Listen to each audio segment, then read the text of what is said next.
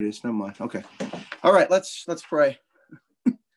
Father, we do give you thanks for your grace to us. We thank you, Lord, for this day. And we thank you, Lord, that you're sovereign and in control of all things. And even the challenges that we're facing, Lord, with COVID, Lord, and the spread of that, we do pray that you protect, Lord, your people and protect and heal and bring good recoveries, Lord. And we just ask, Lord, that your mercy would be upon all who are sick. Many people who have it right now, we just pray for a good recovery and a smooth recovery. And we pray, Lord, that you bless our time now studying your word together in Leviticus. We thank you for your word, and we pray that it would be edifying to each and every one of us, and that we would glorify you in this study now. We pray in Christ's name. Amen. Okay, so we are moving on to Leviticus chapter 12. Leviticus chapter 12, and the good thing is it's actually a pretty short chapter as far as reading goes, so it's not too much to read. But it's also one of the most challenging chapters. And maybe that's why the people who put the chapter divisions in there made it so short, because it really puts a good beating on women in this particular chapter. At least what they had to go through was pretty tough. Well, let's read chapter 12. We'll just have one person read. Can somebody just read the chapter? It's only 8 verses. I'll read it, Pastor Mark. Thank you, Paul. The ritual after childbirth. Then the Lord spoke to Moses, saying, "Speak to the children of Israel, saying, if a woman has conceived and born a male child, then she shall be unclean 7 days. As in the days of her customary impurity, she shall be unclean. And on the 8th day, the flesh of his foreskin shall be circumcised. She shall then continue in the blood of her purification 33 days. She shall not touch any hallowed thing, nor come into the sanctuary until the days of her purification are fulfilled. But if she bears a female child, then she shall be unclean 2 weeks, as in her customary impurity, and she shall continue in the blood of her purification 66 days. When the days of her purification are fulfilled, whether for a son or a daughter, she shall bring to the priest a lamb of the first year as a burnt offering, and a young pigeon or turtle dove as a sin offering to the door of the tabernacle of meeting. Then he shall offer it before the Lord and make atonement for her, and she shall be clean from the flow of her blood. This is the law for her who has borne a male or a female. And if she is not able to bring a lamb, then she may bring 2 turtle doves or 2 young pigeons, one as a burnt offering and the other as a sin offering.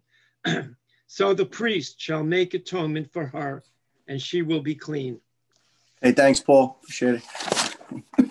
So we're working through now the sections of clean and unclean, right? When we finished off with addressing the priests, and when God had given instructions to Aaron about that he was to teach the people about what was clean and unclean, and also of the law of Moses as a whole. We then started to work into the section of on animals, which animals were clean and unclean. And so we were dealing with more of the exterior environmental type things that could become unclean around you. These start to get more personal in a sense, or more toward the person in chapter 12, and then 13 and 14 and 15, I think it is. Let's see. 14 and 15, which starts to get into leprosy and bodily discharges and so on. So believe it or not, these chapters do have a lot of good for us. There's a lot of good information here that's reflective of important themes that come out in the new covenant, and hopefully it'll be a benefit to us. So we start today with childbirth. Now I sent out the questions for chapter 13 as well. I think I did that already, so you have some time to look at that. But we say here, having considered clean and unclean animals and the new covenant relevance of all that we've gone over, this evening we move on to consider the uncleanness that was associated with childbirth.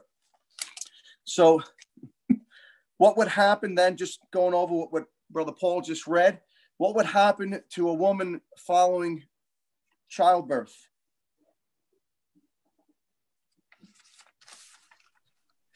Claire. She would be considered ceremonially unclean. Yeah. So a woman was unclean during the time of after the time of childbirth. And what did this entail?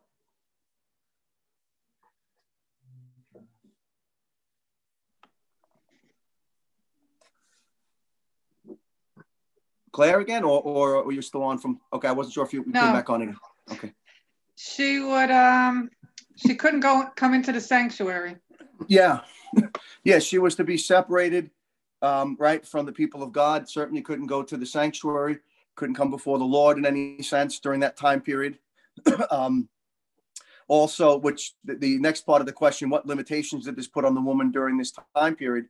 Also, anyone who went near her, right, could become unclean. So she couldn't really be around people for that matter as well. So a woman went through a period of time after childbirth that was really, you can say, somewhat isolated, right? Somewhat exiled in a sense in her own area for at least for a time, depending upon whether the child was a male or a female. That would depend. That would determine the length of time. But she was in isolation, basically, right? She was out. She was considered unclean for that time period. When you think about that, and then when we get to the issue of secretions, bodily secretions, when it talks about, how someone comes unclean if they have a discharge of different kinds, it gets into seminal discharges. So even with husband and wife relations, there's an uncleanness aspect there. Even with a woman, right, on her menstrual cycle. If you think about that, especially for the woman, how often a woman was unclean, right, throughout in the course of a year. You can imagine how challenging that must have been. If she was, so you at least have the 1 week a month, right? The 7 days a month, right off the bat. And then you have, if there's any kind of a discharge in any other sense that takes place, she would be unclean. And then when dealing with, being intimate with her husband, and then if she's pregnant, at least for the time that she's pregnant, the good thing is she's not unclean during that time, right? So she has a little bit of a break in that sense. But once she gives birth, there's this extensive period of time where she's unclean, right? For a time period. So just something that interesting to think about, how much time a woman spent in particular being unclean. All the people of Israel, right, would have been unclean one time or another. There's no question, just from the different kinds of ways you could become unclean. But a woman in particular really had a lot of time where she was isolated. Yeah, Dave? Well, after giving birth, obviously the mother is with the baby, probably nursing and so forth. That would kind of mean that the husband couldn't be too much involved even with the baby because he couldn't touch the wife. Is that true? Well, what I think with the husband, what he would do is, in the case of if he were to touch his wife, which he would, I'm sure to some extent, I think what he would do is, it would be similar probably to what happens like with an unclean animal, in the sense where he would be unclean until the evening. So he would wash and he would be, if a husband went to his wife on that occasion, he probably wouldn't be making a trip to the tabernacle, right, on that evening at all, right, until he was clean. So he would be with his wife, but there would be also a sense of isolation to some extent, right, for the woman, and periods of time where the husband would leave, and he could still go to the tabernacle, make the offerings. But if he touched his wife, he would be, right, unclean. The child there's an issue there too as well. Yeah. Why was it twice as long with a female child as a male child? We're actually gonna get to that. Oh, okay. All right. Yeah, we're gonna come to that. The real reason for that is because men are better than women. I mean, women are more sinful than men. No, I'm just kidding. No, that's not the reason. We're actually gonna get to that. I know the answer. I just wanted to put it to you. Yeah, we're gonna get to that. All right, so it was just something to think about, with that, to appreciate how long a woman spent in isolation in that sense. Even though her husband would be able to see her and would have some time with her, certainly even that wouldn't be as close as he normally was, and anybody else would not be seeing her. That's for sure. Right beyond the husband, you wouldn't have relatives coming over and spending time, being with her, close to her, that kind of thing. All right, so question number 2 is going to get into some of the questions that we talked about. The question that you just asked, Mom. How long would a woman be unclean after giving birth to a male child?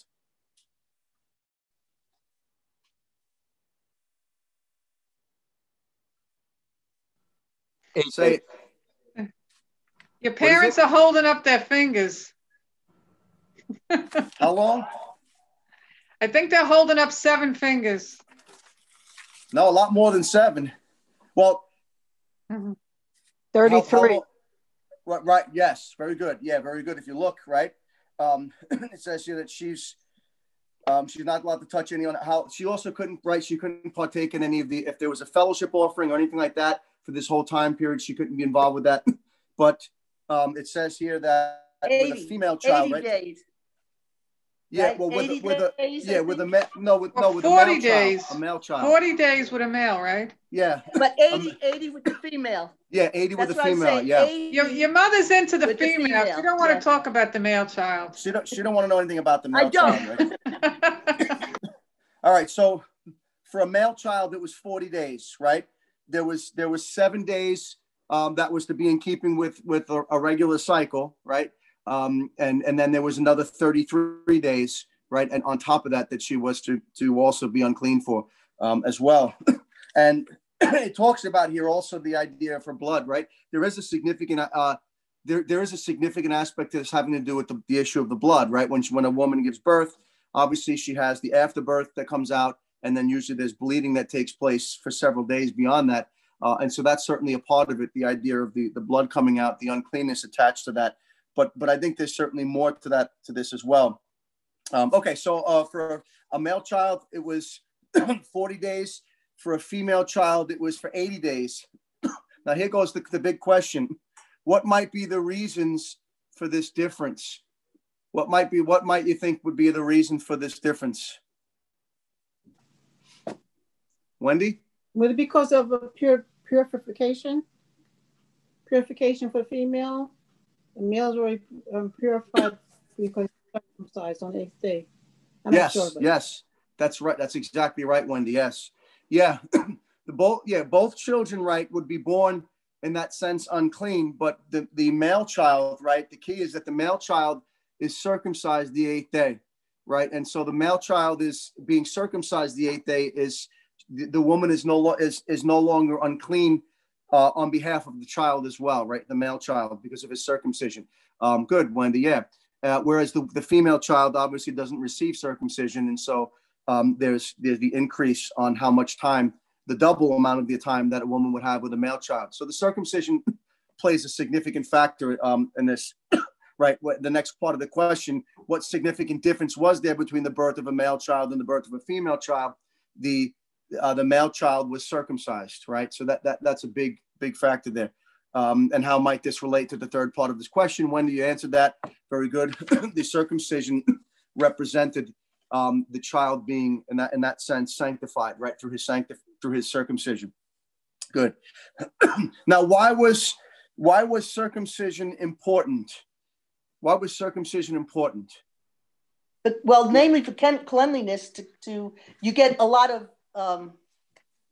impurities maybe in that part, and I think they said that the cancer rate in Jewish women at the time was a lot less because of the impurities that were taken off of the man.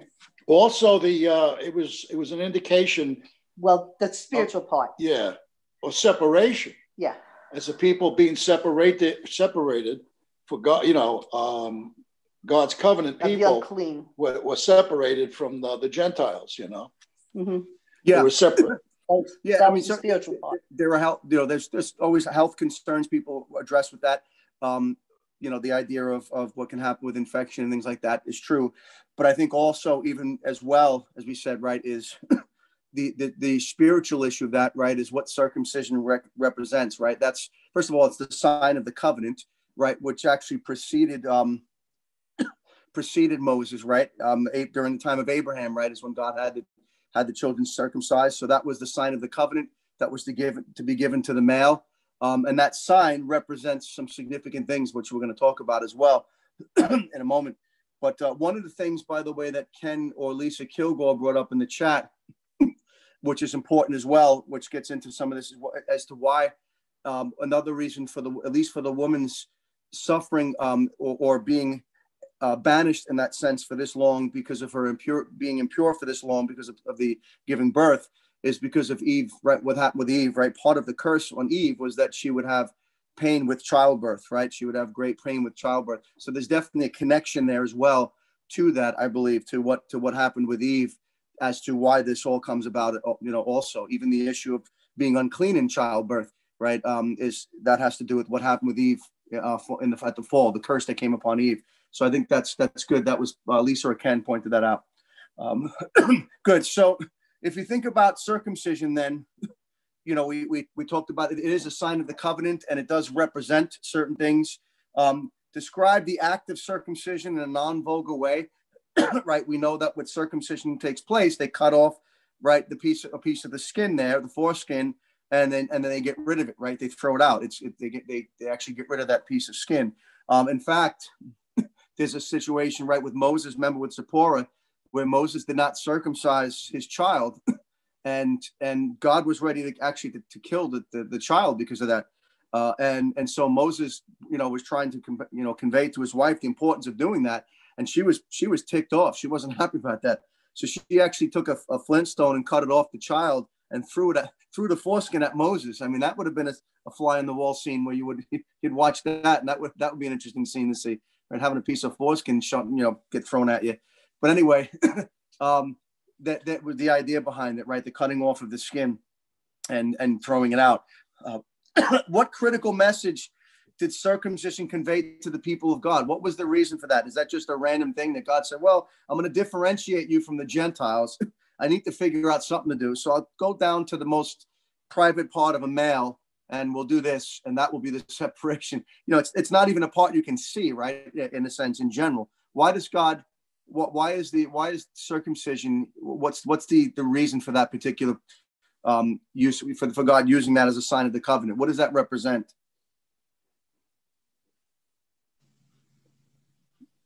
Wendy? Yeah, doesn't represent the new birth? Yeah, exactly. Yeah, circumcision represents the new birth, right? Regeneration. It represents the cutting off of the flesh, right? The cutting off of the flesh and getting rid of the flesh, right? Getting it away from you. So the idea there is the new birth. So that was supposed to be a sign that told the Jew as well, not just that they were different from Gentiles. It was a sign that separated them from Gentiles, but so were all the dietary laws. But it was also to remind the Jew that, even though they were in the covenant by this circumcision, that this circumcision pointed forward to the fact that they needed to be circumcised right in the heart.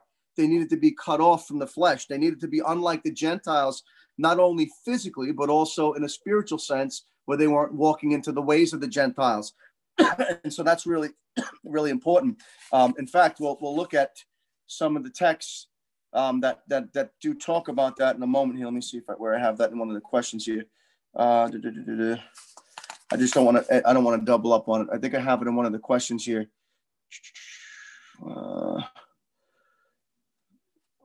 Let's see. All right. Well, let's look at some of those texts. Let me just see oh, here it is. It's right in the question we're looking at right here. Okay. So, what critical message? So that the idea of the new birth. What did circumcision represent? Right, the cutting off of the flesh, becoming a new person in Christ, being born again. Even what other scriptures confirm this? That's what I was looking for. And question number 3: are there other scriptures that show us that this is exactly what circumcision really means? That we see that. In fact, you see it in the Old and the New Testament, for that matter. But anybody know any texts that actually talk about circumcision being representative of not of so much the emphasis on the flesh, but the heart? Yeah, Wendy. They have Jeremiah 4:4 in the Old Testament. Yeah, very good, very good. Can you read that? Yeah, please. Circumcise yourselves to the Lord and take away the foreskins of your heart, the men of Judah and inhabitants of Jerusalem, lest my fury come forth like fire and burn so that no one can quench it because of the evil of your doings. Yeah, very good, Wendy. That's an excellent text from the Old Testament. Right, in the beginning of chapter 4, it says, if you will return to me, says the Lord, return to me, right? And if you will put away your abominations out of my sight, then you will not be moved. And you shall swear the Lord lives in truth and judgment and in righteousness. The nations shall bless themselves in him, and in him they shall glory. For thus the Lord, says the Lord to the men of Judah and Jerusalem. And then he says, break your fallow ground and do not sow among thorns. Circumcise yourselves to the Lord and take away the foreskins of your hearts, you men of Judah and inhabitants of Jerusalem, lest my fury come forth like fire and burn so that no one can quench it because of the evil of your doings. So you see the picture there, the idea of circumcising the foreskin of the heart, taking out the flesh from the heart so that they would serve God with a pure heart. Remember, the city of Jerusalem and Judah, right? Judah and Jerusalem were about to receive the judgment from God. They were going to be exiled from their land, from the Babylonians. And so Jeremiah actually went into the exile with the Jews, for that matter. But God is calling them back to himself and saying, look, repent, return from this. He's reaching out to them and he's saying, circumcise your hearts. And so there is that important parallel there, and recognizing that circumcision, that the physical circumcision was something that was the point of the heart, right? The idea of cutting off the flesh, separating yourself from the flesh and serving God, right, with a new heart. Anybody else know of any texts that Romans 2:29? Romans 2:29? 28, 29. Oh, I have 2:29. Okay, so go ahead, read Romans 2:29. Yep. Read that.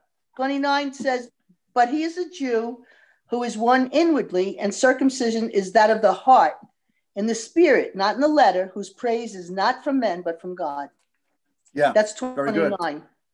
Yeah, that's the Apostle Paul, right? He's showing very clearly what circumcision is all about, right? And then also in chapter 4 of Romans, right? Verse 12 and following. Well, verse 11, let's say. He says, and he received the sign, speaking about Abraham, of circumcision, a seal of the righteousness of the faith, which he had while still uncircumcised, that he might be the father of all those who believe. Though they are uncircumcised, right? Even the Gentiles, Abraham will be the father of all who believe. Though they are uncircumcised, that righteousness may be imputed to them also, and the father of circumcision to those who not only are of the circumcision, but also walk in the steps of the faith which our father Abraham had while still uncircumcised. So you see that even Paul saying that the issue of physical circumcision really isn't the main issue, right? It's not the big thing. It really comes down to the faith that Abraham had. Before Abraham was circumcised, he was justified before God because of his faith. So real important to see that what circumcision is pointing to. It's pointing to what God is really after. And only those out of the people of Israel, right? Out of all the people of Israel who were in the covenant, everybody in Israel was part of the old covenant, right? Regardless of where they were at, they were unconverted, they were in the covenant. But that circumcision that they received was to point to what was to take place in the heart, so that only those who were circumcised in the heart were truly the children of God, were truly the true Israel of God, the remnant, right, that would circumcise in the heart. Yeah, Pastor Doug. Yeah, I was thinking of verses in Galatians chapter 5 and in chapter 6, and one in chapter 5, after he's admonishing them about, not going back to the law, trying to keep the whole law and all that. He says, for in Christ Jesus, neither circumcision nor uncircumcision avails anything, but faith working through love. And then in chapter 6, he says, God 6:14, but God forbid that I should boast except in the cross of Jesus, the Lord Jesus Christ, by whom the world is crucified to me, and I to the world. For in Christ Jesus, neither circumcision nor uncircumcision avails anything, but a new creation. So, yep. Amen. Also, yeah, very good. Excellent. And then Lisa Kilgore gave us Deuteronomy, another Old Testament text, chapter 30, where it says in verse 6, when it talks about when God gives tells them about the blessings of returning to him, right? When they sin, he says, then the Lord your God, right, will circumcise your heart and the heart of your descendants to love the Lord your God with all your heart and with all your soul, that you may live. So even showing, right, that God will be the one to circumcise the heart there, right? Because we know that ultimately, that God has to do that circumcision in the heart. He has to bring about the new birth, right, in that sense. So we see that even in Deuteronomy chapter 30. And then also I have another text here. Let me see if it's here. Deuteronomy chapter 10.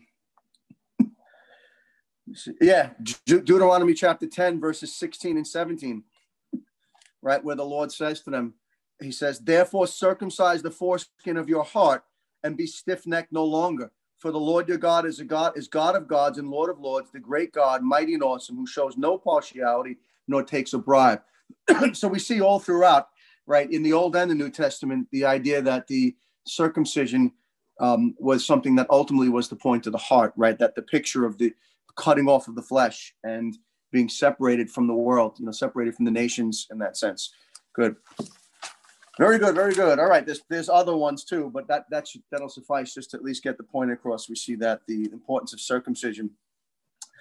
Now, how about this? This is what's interesting too, if you think about it. In light of the answers to question number 3, what is the spiritual significance of a male child being circumcised on the 8th day? Now, before you answer that, now some would say from a physical standpoint, that's when the clotting starts to take place for a male child. So that at that point, if they were to get circumcised, when they bleed, they would be able to heal, right? It was the ideal time to get circumcised. So there seems to be a medical truth to that to some extent, but I think there's more of a spiritual aspect to this as well. Why the 8th day? What do you think would be significant about the 8th day?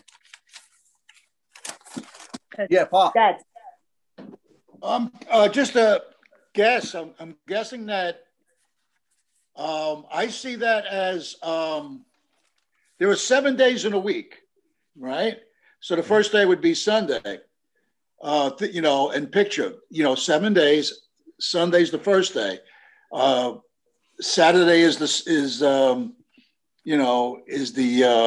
7th day, right? And that would be, that's the Sabbath day. I'm thinking the 8th day would be the start of a new day, a new week. In other words, that's 7 days, 1 week. And the 8th day would be the beginnings of a new day or a new week, a new time, like a new birth kind of a thing. Yeah, just that's exactly right. Yeah, that's exactly I believe that's exactly the reason is that when you think about the idea of circumcision representing the new birth, right, and the cutting off the flesh, it's where does that take place? Ultimately, right, it's through the sacrifice of Christ, but it's through his resurrection on the first day of the week, or what we would say, or the 8th day, right? He brings us into a new week. The Lord takes us out of the old week and into a new week. So there's new life, there's a new week. And so I think that the 8th day there is also significant. It's not just a physical thing. There's a spiritual element there having to do with the new birth. You see that also. It's interesting because if you look at in Leviticus, some of these other sections that have to do with unclean and clean, with lepers and so on, you'll see the 8th day mentioned in these other areas as well, so to show that it's not just a medical thing. In Leviticus 14:10, for example, that was the time when the lepers, when they were cleansed, and they were to go down and make an offering. And on the 8th day, he shall take 2 male lambs without blemish, 1 ewe lamb of the first year without blemish, 3/10 of an ephah of fine oil, right, and so on. And he was to give this offering up. Why on the 8th day? It had nothing to do with health issues there, right? We see that, though, with the lepers. And then chapter 15, verse 14. Again, when you're dealing with bodily discharges, on the 8th day, he shall take for himself 2 turtle doves or 2 pigeons and come before the Lord to the door of the tabernacle of meeting and give them to the priest. This is somebody who who was cleansed of an ongoing discharge. You have this 8th day again, 15:29. Again, for a woman who has a discharge of blood, a continuous discharge, when she's cleansed of that discharge, she shall count for herself 7 days, and after that she shall be clean. And on the 8th day, she shall take for herself 2 turtle doves or 2 young pigeons and bring them to the priest to the door of the tabernacle of meeting. So you have this emphasis all throughout these sections on clean and unclean, where sacrifices were to be offered specifically on the 8th day. Also at the Feast of Tabernacles in chapter 23, verse 36, we're told for 7 days you shall offer an offering made by fire to the Lord. On the 8th day, you will have a holy convocation and you shall offer an offering made by fire to the Lord. It is a sacred assembly and you shall do no customary work on it. So there's this emphasis on the 8th day throughout Leviticus in these different texts, and especially with dealing with clean and unclean. And there's no question it's not just the physical thing, obviously, in these other examples, but it's significant about, I believe, the new birth and what about Christ being raised from the dead, right? That what we would see as the Lord's Day in the New Covenant. So let's see. Wendy says that enables the boy child to come in the presence of God. Yes, circumcision does allow that, the boy to be able to come in the presence of God. You're right. And then I have from the Kilgores, Luke 2:21. Very good. We're going to talk about this a little bit as well. it says when 8 days were completed for the circumcision of the child, right, his name was called Jesus. So Jesus, of course, himself fulfilling all law, all of the law in its entirety, was also circumcised on the 8th day. So there is that significance of the 8th day there. I think there's definitely a spiritual element there with that as well. Question number 5 then. What did the women have to do, the woman have to do at the end of a purification period? What did the woman have to do at the end of a purification period? I think she had to sacrifice. Two Sacrifice to the Lord. 2 sacrifices. Yeah. What kinds of offerings did she have to offer? What are the 2 kinds of offerings? A burnt offering dove and sin offering. Burnt offering. Okay. Yeah. A burnt offering and a sin offering. A burnt offering and a sin offering. So based upon what we know about the offerings that we went over, what are those offerings used for? Burnt offerings and sin offerings. What are they generally used for? What is the burnt offering and the sin offering used for? What kind of an offering are those offerings? Atonement? Yeah. Those are offerings for atonement. So she had, and when she was purified, right, she went the 40 days or the 80 days. She had to go and offer a sin offering, right, and also a burnt offering, both of which were offers dealing with atonement and with sin, with issues of sin in that sense. So so there's a sense in because of her period of uncleanness, that there's atonement necessary for the blood that came out of her, and also for that period before she could come back, because she was unclean. She had to be. So it's just interesting when you think about those offerings that were offered. It wasn't a fellowship offering, right? Or it wasn't another kind of offering that would not necessarily have to do with sin, like a grain offering, let's say. But these are actually atonement offerings that she had to offer. So that's important. What allowance did God provide for the poor in this case? Again, what do we see here? What do we find? Right, because they were to offer a lamb, right? What is it? Right, the turtle doves. She could offer the doves, the turtle doves. Yeah, and the pigeons. Yeah. If the individual was somebody who was financially not able to meet the requirement of a lamb, right? They could then offer up the turtle doves or the pigeons. So God opens up this offering for a woman at the end of this impurity, this period of impurification, to be able to offer up, right, no matter what her financial standing is. He opens up the door for all women in that sense. So you see his grace to that end as well. Dave or Jean? Dave?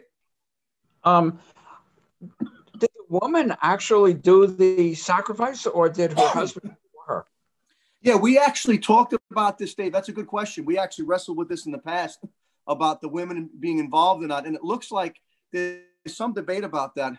But certainly the woman went to the tabernacle, right? Even as Mary did with Jesus, right? When the days, it's interesting with Jesus when it says the wording actually there, when they go to the tabernacle, says when the days of their impurity, it actually uses a plural there. The days of their impurity were done. She went to the tabernacle, to the temple in that case. So it's because of the idea of the male and the female, the male and and her. But of course, Jesus was circumcised on the 8th day, so that that sanctified him.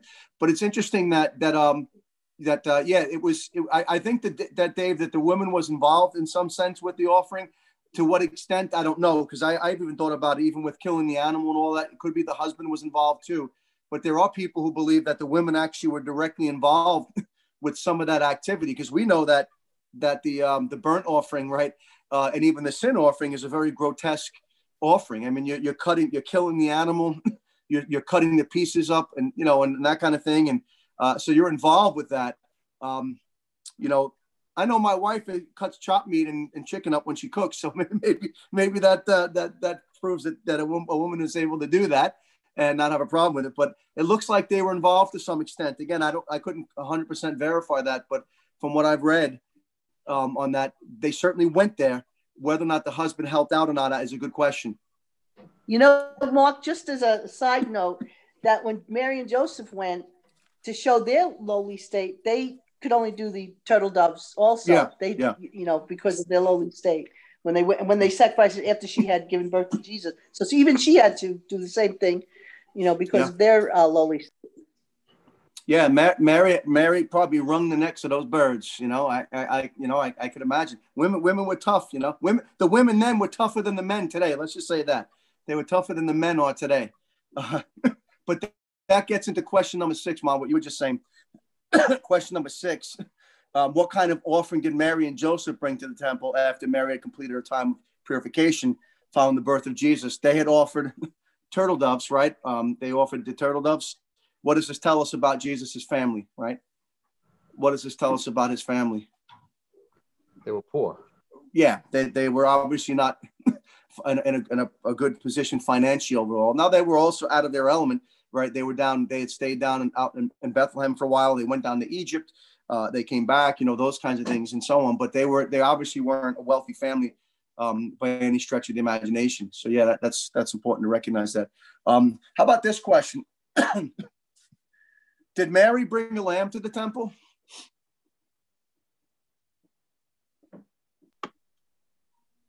What do you think, Claire? Yes. She did, didn't she? Brought Jesus, the lamb. That's right. That's right. That's right. It's interesting when you look at that, when you think about bringing a lamb, they were supposed to bring a lamb there, right? Now she offered the 2 turtle doves, but there seems to be some significance of the fact that that Christ, who was brought to that temple, is also the lamb, right? Who ultimately would be offered up, right? Later. Now he would be offered up later on, but I think there's some symbolic element to that. The fact that they were to bring a lamb to the temple, and she did bring a lamb there, right? She brought the lamb who takes away the sin of the world to that temple. So interesting to think about that that point. Yeah. Anybody else have any comments on that? We're moving ahead here. So Ken Kilgore, yeah, Luke 2:24. Let me just read that.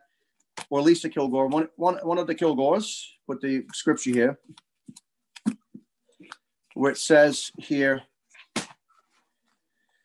2:24, it says, yeah, every male who opens the womb shall be called holy to the Lord. Let's see. Yeah, and to offer sacrifice according to what is said in the law of the Lord, a pair of turtle doves, 2 young pigeons. Now here it says, now when the days of her purification according to the law of Moses were completed. Somewhere it talks about, the word there is used, the personal pronoun there. I don't remember where it is. It may be in one of the other gospels, or it may be a variant, a textual variant. I'm not sure. I just want to see if if it says that, because I found that interesting. Because there it says her purification, which is true. But let's just see real quick.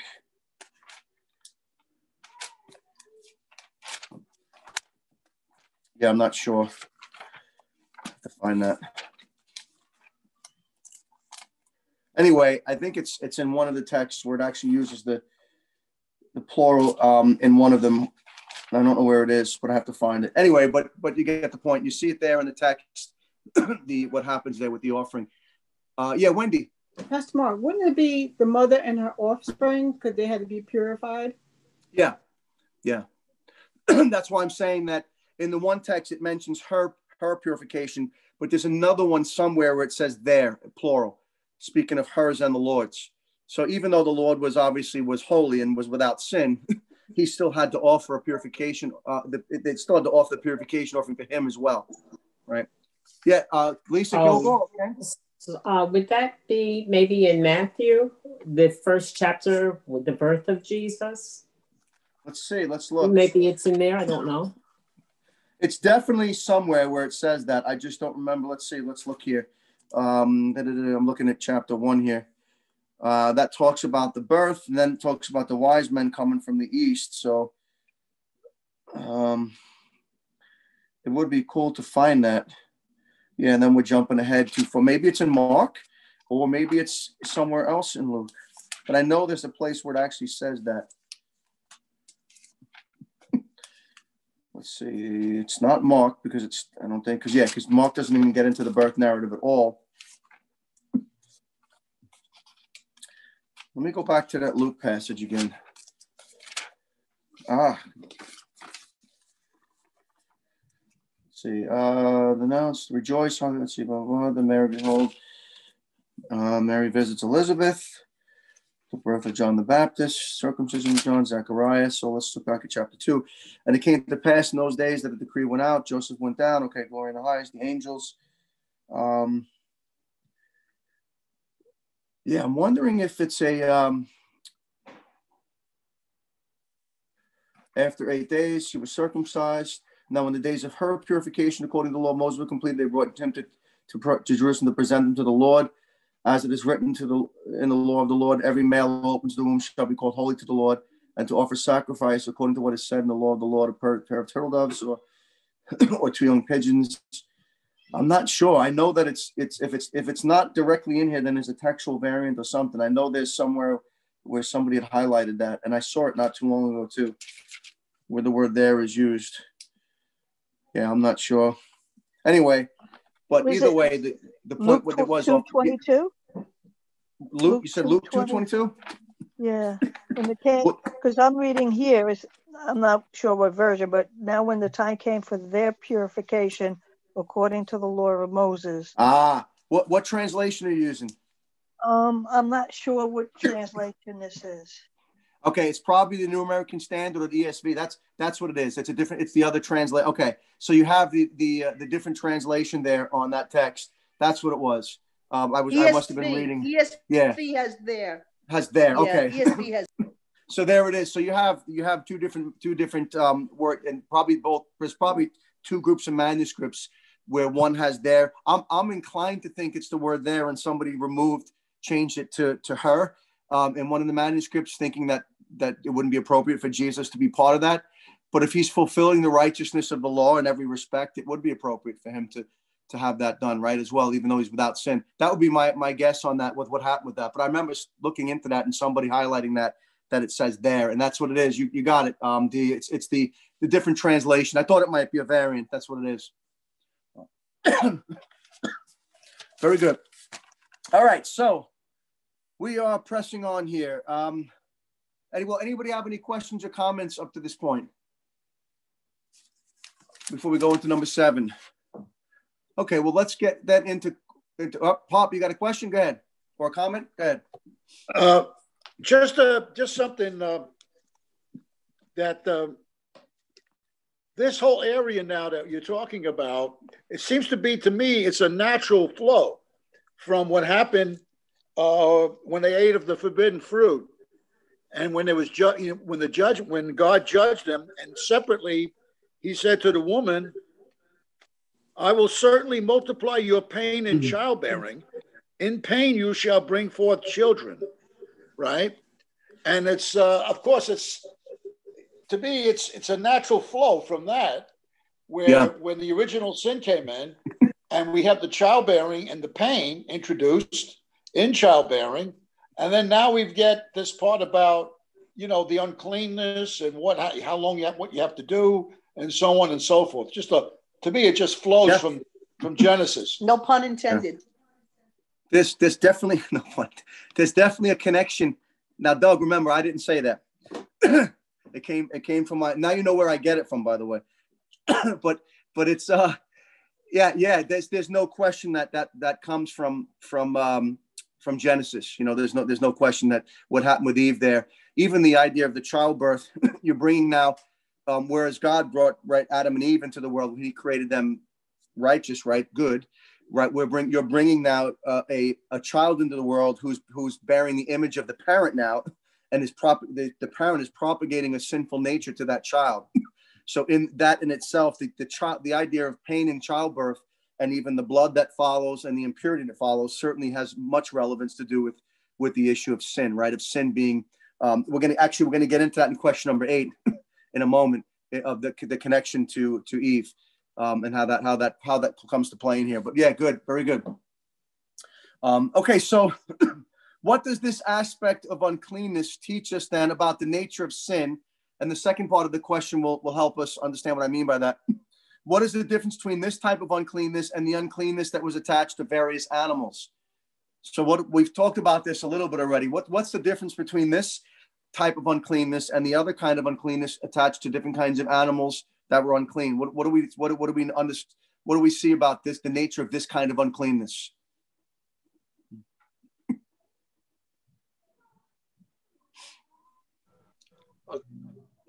The Dave? unclean animal couldn't be made clean. This the unclean person can be purified. Okay, that's true. Yeah. An unclean animal remained unclean. Sure. Absolutely. What about as to what was unclean in the case of the animals and what's unclean in the case of childbirth?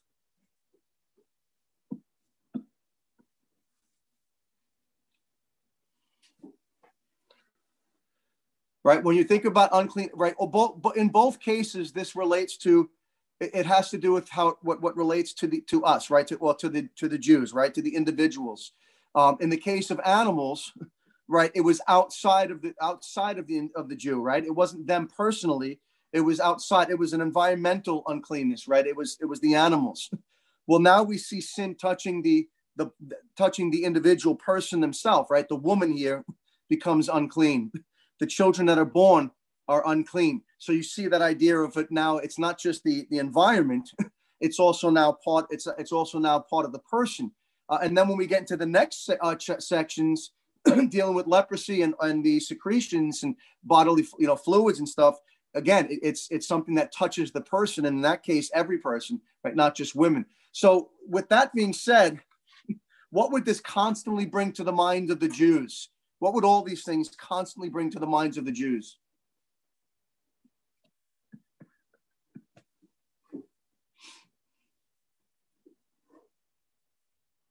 What would they constantly be if you think about being in that culture? They would constantly need purification. They'd have to. It's a continuous thing to do. It has to be continuously done. Yeah, well, they have to. Yeah, I think also the fact that you're brought into this world with sin. You're unclean. You're a sinner. You're unclean, and that would constantly be the fact that we're all unclean, and something has to be done. And ultimately, there was a sacrifice there. Eventually, the woman would have to bring the two sacrifices, the lamb and the two turtle doves. But it would be a constant reminder of the uncleanness of mankind and how and the holiness of God, and that there has to be we have to be made clean, and it's through the blood of the lamb and so on that we ultimately are made clean, and we have it obviously it points to Christ ultimately. Yeah. There's the constant reminder in a Jewish culture, right, in that time, of uncleanness and of the holiness of God. A constant reminder that they were, every time they were unclean, right, they were not allowed to go to the tabernacle. They were not allowed to come before God. So that would happen often. I mean, there were things going on every day that would remind the Jews of this concept of uncleanness. If it wasn't outside of them, it was on them or inside of them or to their spouses, or it was everywhere surrounding them. They were constantly reminded of this idea of unclean. And so God doesn't want them to forget, right, the reality of their sin nature and the reality of their need, the necessity of their need for atonement, right? In that case, constant sacrifice to come before him. So it's reminding them, or should have been reminding them, continuously of God's holiness, because now I'm unclean. And not only am I unclean, I'm unclean till evening. I can't go to the tabernacle. I have to wash, right? I have to wash everything. I have to wash whatever's unclean. And then if you have something like an animal that dies on a particular piece of furniture, you have to scrub that furniture. Some vessels have to be broken and destroyed. Some have to be scoured. There's just all kinds of ways in which you're surrounded by this. A woman goes through her cycle. She's unclean. She has to separate herself. There's a sense of banishment there or isolation. After childbirth, again, the husband touches his wife. He's with his wife. She's unclean. When they're intimate together, there's uncleanness involved with that. In that process because there's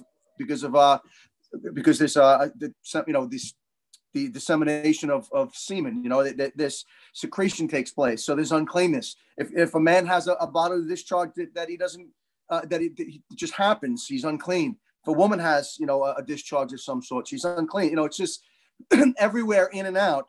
You constantly are surrounded by this idea of uncleanness, of sin. And when you had to give these offerings, the fact that you gave a burnt offering and a sin offering, it was highlighting the fact of the sinfulness of man, right? This wasn't just an uncleanness in a sense where go wash the dishes, they're dirty. This was an idea of immorality. This is the idea of being not fit to come into the presence of God. They were reminded we're not fit to be in the presence of God. And for us to be a people who dwell with the tabernacle here, we have to constantly be reminded of our uncleanness by these means, lest we take it for granted and try to come before God in a casual manner and treat him as common. We have to be reminded. So that was the life of the Jew, right, in the Old Covenant. It was a constant reminder of uncleanness. Think about how much bloodshed they saw with the animals.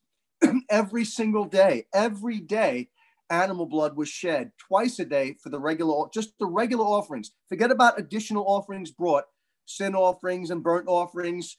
Forget about holidays. Forget about Sabbath offerings. Just every day, 2 offerings are offered, one in the morning, one in the evening for the priests and the people. Constant offerings, constant bloodshed, constant uncleanness. It really should tell us when we see all this that, and even this, I think it falls short. It's limited, right? God has given us something visual and material that we can see this with, but it really should convey to us a picture of the reality of God's holiness and the reality of God, how much God hates sin. I mean, if we don't see that reading Leviticus, you miss it, right? That God is saying, look, this isn't just fun and games. This isn't me giving you some nice, things that you can get used to and have fun with, killing animals and all this and unclean and clean. This isn't me playing games with you. This is me teaching you something real about my nature. And I'm using things in your environment that you can relate to get across to you an important lesson of who I am. And that's what we're getting in Leviticus. This is who God is. And this is even like I said, a limited picture to give us the reality of who he is. So constant reminder. How about the fact that both birth and death had uncleanness to attach to them, right? When animals died or when an individual died, if somebody died in your family and you went and had them buried, you were unclean, right? A priest couldn't even bury if they were on duty, a priest couldn't even be a part of the burial of their own, of their own family member because they were on duty. But if an individual would in the community, but they were unclean for that. So every time somebody died and when somebody was born, you had uncleanness that was present, right? It was uncleanness with birth, with death, and everything in between, right? Everything in between. It really shows you just the idea of defilement. And I think it should give us, hopefully, a tremendous appreciation for the sacrifice of Christ. If this doesn't give you an appreciation for the sacrifice of Christ, right, what will? Just what God is trying to paint here before us and say, look, this is who I am. From birth to death, this is who you are because of your sin, and this is who I am, and this is what's necessary.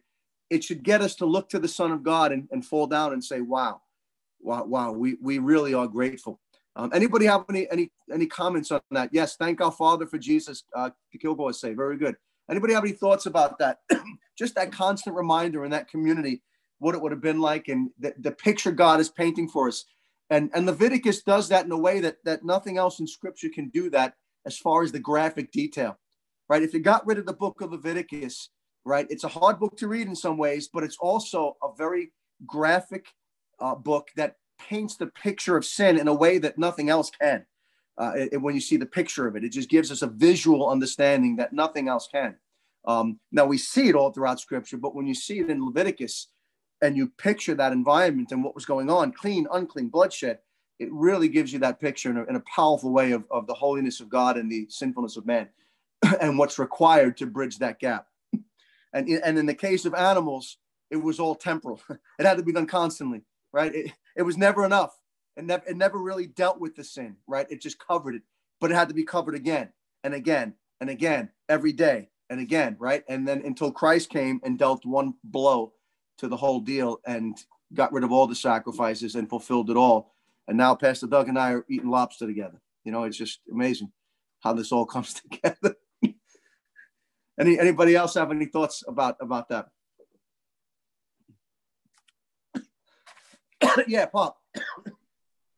Yeah, interesting is that one time my father asked me, he said, son, what is the color of sin?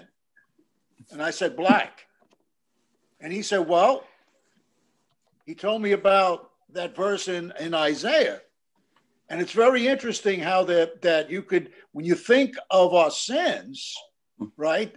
They're not, in that verse, it's not described as black. It's described as deep red and bright red. In other words, come now and let us reason, Isaiah says, right? Come now and let us reason together, saith the Lord. Though your sins be as scarlet, they shall be white as snow. Though they be like crimson, they'll be as wool. And so the color of sin, in a sense, is bright red and deep red. The color, if we want to think of it in terms of representing or symbolically, right? Or a metaphor or something, right? Yeah, but we need the blood of Christ, the Lamb of God, to take those bright red sins, right? And wash them as if they were, as white as snow and as wool, as white as wool. That's right. And if you think about when Jesus was on the Mount of Transfiguration, and the three apostles there saw him, and they said that his face became radiant, and it says that his garments, right, his what he was wearing became whiter than any launderer could make it, right? It was like a translucent bright white that came out of him, showed his glory. That's the kind of glory he gives us, right, through his sacrifice. He doesn't just get the stain out. He gets us to the point where we're a glorious clean, like we're bright, where we reflect his glory in that sense, not his divinity, but his glory in that sense. So really profound. Yeah, think about that. Very good. Question number 8. This gets back down to one of the questions that we were talking about before that I think is portrayed here pretty well. What is meant by the doctrine of original sin? That's an important doctrine to understand and for us to understand, because there are people who actually deny that today. And it's important that we recognize that. We see that very clearly in this particular chapter in Leviticus, and of course in Romans chapter 6, we see it in other chapters as well. What is meant by the doctrine of original sin? What do we mean by that when we talk about the doctrine of original sin? Wendy? Yeah, it's a condition that you're in. It's not something that you do. That's since the results of Adam and Eve when they disobey God. Yeah. Paul, you want to add to that? I was going to say, well, like David said, we're conceived in sin and we're born into it. We're born with that nature. So, and it originating with Adam and Eve, it's a part of our genetic makeup. Yeah. We're guilty. We're guilty of the sin of Adam and Eve, right, in the garden. We're guilty of their sin. And the consequence of their sin is passed on to us. That's original sin, right? So that when we're born, right, we don't sin first and then become sinners. We're already sinners, and that's why we sin, right? We sin because the nature is already contaminated, because we've inherited the sin nature of Adam and Eve, right? We've inherited our father's sin nature. And so that's original sin. The doctrine of original sin is that we're guilty in Adam. It's through his headship we inherit his nature. Now, the good news about that is what does that also translate into from the positive standpoint? What's on the other side of the spectrum of that Paul gets into in Romans 6? Just as one man sinned, right? We're all made guilty. But what else? What's the end of the story? Christ. We can find new life in the second Adam. That's right. In the same way, right? We're innocent in Christ, right? So even as Adam's original sin condemns us, it's Christ's righteousness, right? That is given to us. It's not like the Roman Catholic Church would say that righteousness is put in us and we're justified by the righteousness that we live, how we live when God puts it in us, how we live out that righteousness. We're justified completely by Christ's righteousness, by his faithfulness, by his righteous living. And so it's important to recognize that you see the connection between that, what we call the doctrine of double imputation, right? Adam's sin is imputed to us, and Christ's righteousness is imputed to us, and our sin is imputed to Christ, right? He takes our sin. So original sin is an important element of understanding that, right? Yeah, Bosco actually says it in the chat here, imputation, exactly. The idea of putting it to one's account. It's put to our account.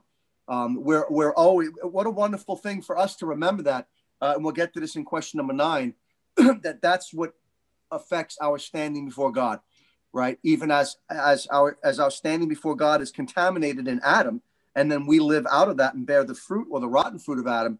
Our standing before God is given through Christ, through his righteousness, which is given to us. Yeah, Pastor Doug.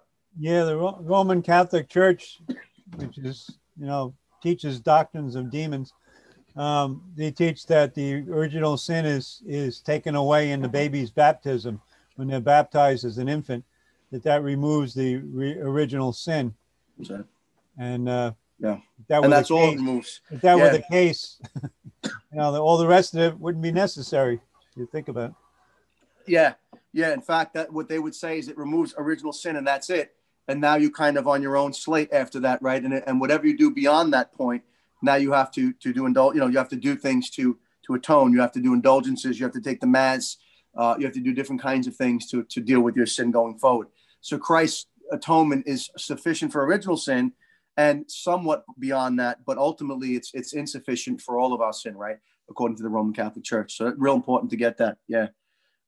So how do we see in Leviticus this portrayed in Leviticus 12? How do we see this idea of original sin portrayed in Leviticus 12?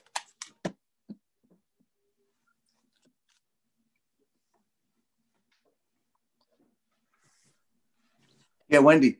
Just the fact that a little boy has to be circumcised. Yeah.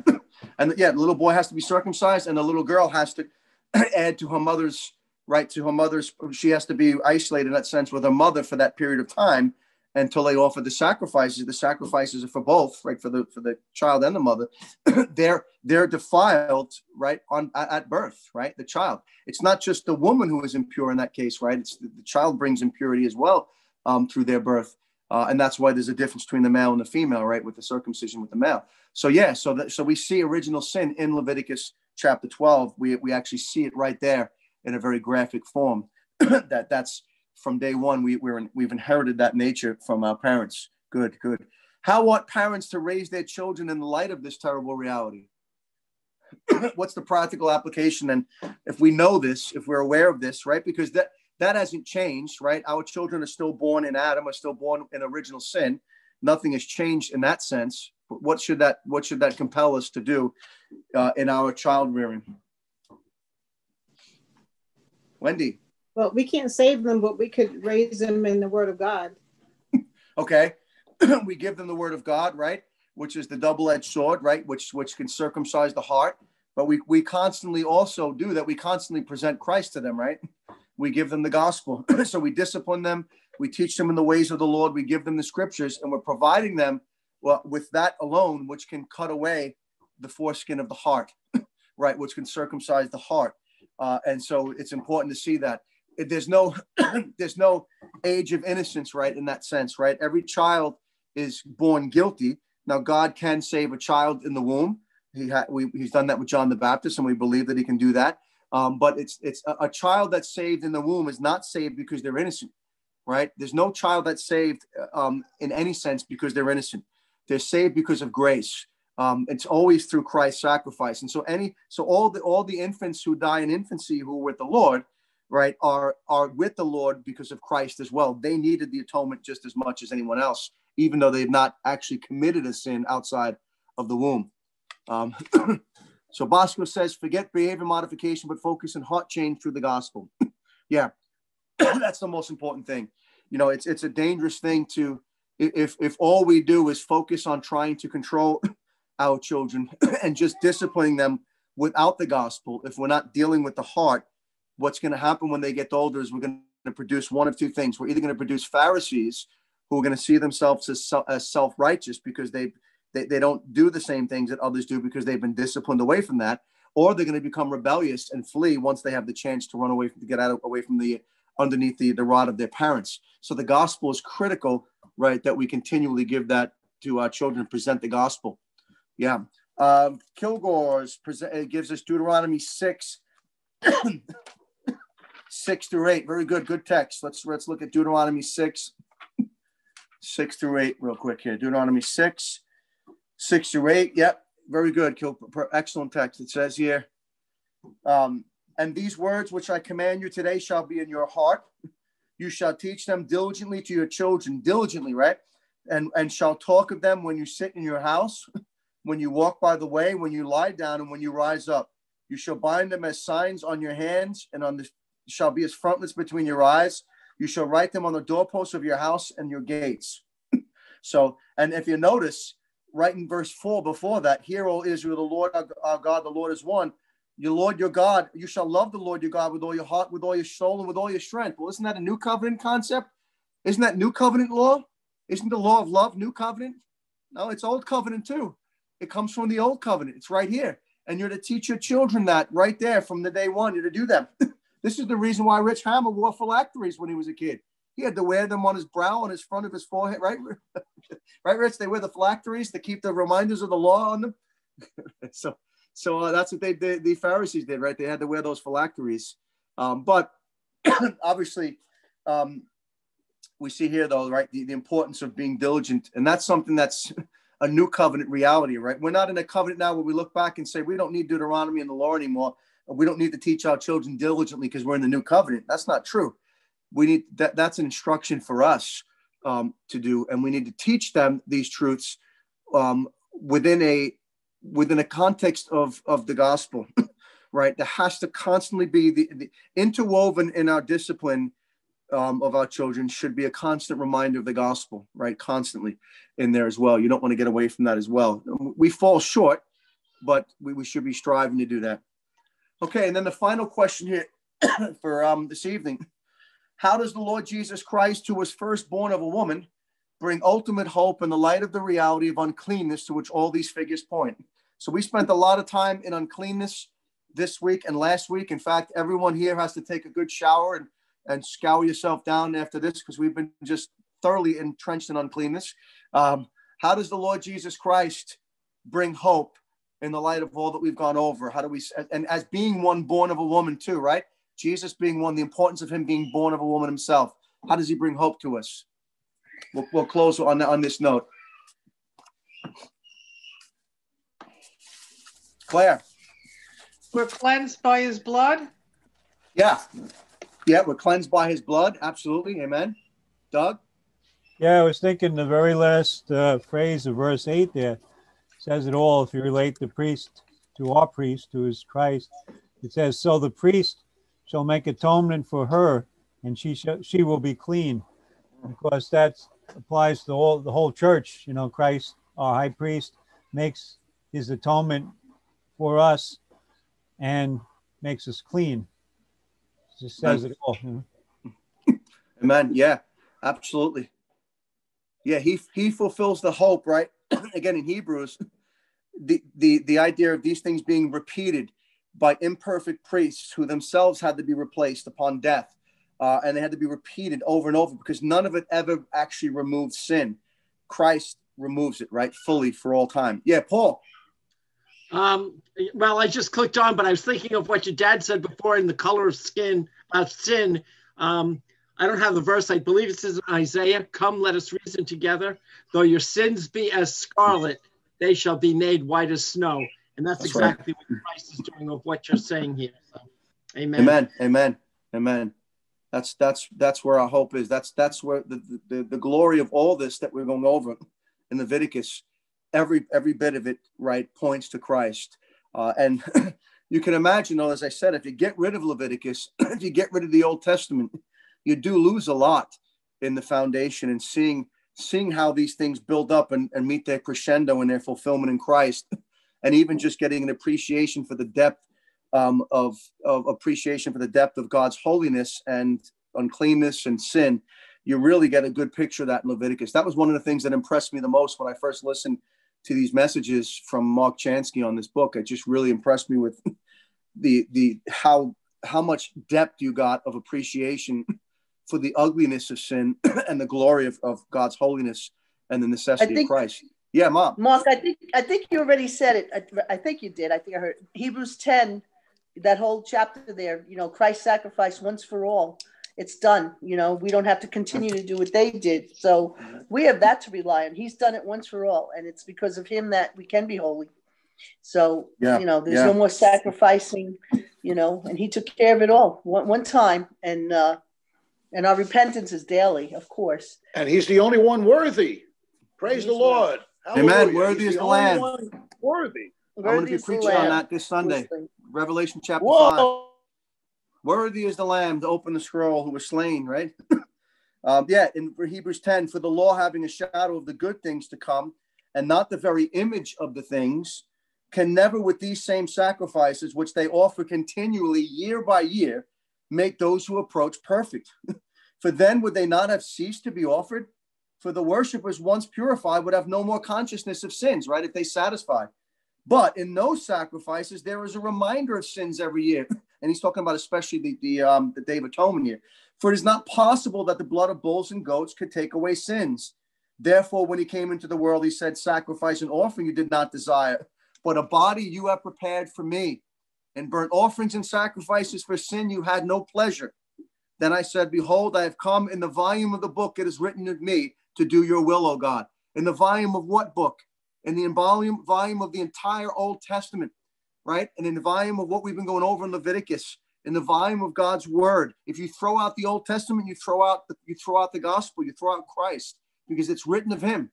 And you don't understand. We wouldn't even understand Hebrews without the book of Leviticus. We wouldn't even be able to understand this book without what we've been going over. And when you read through Hebrews, something good to do, maybe even afterwards, is to read through the book of Hebrews when we finish Leviticus. Just a wonderful thing. And every priest, right, stands ministering daily, and offering repeatedly the same sacrifices, which can never take away sins.